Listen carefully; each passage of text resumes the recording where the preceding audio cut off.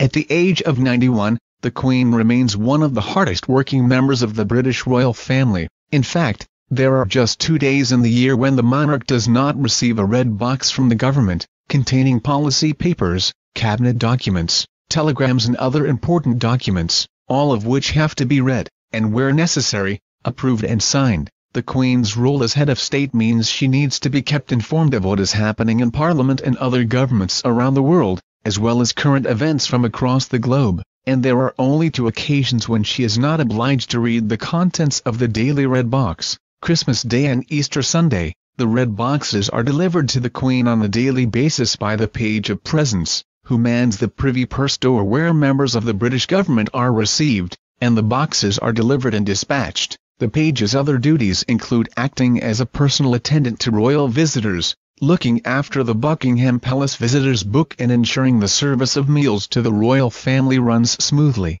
as well as receiving her daily updates from government. The Queen also has a weekly audience with the Prime Minister, which usually takes place at the palace on Wednesdays at 6:30 p.m. No written record is made of such meetings. Communications between Her Majesty and the PM remain strictly confidential. Although the Queen is politically neutral, she is kept up to date with political affairs and retains the right to express her views during these meetings. Thank you for watching.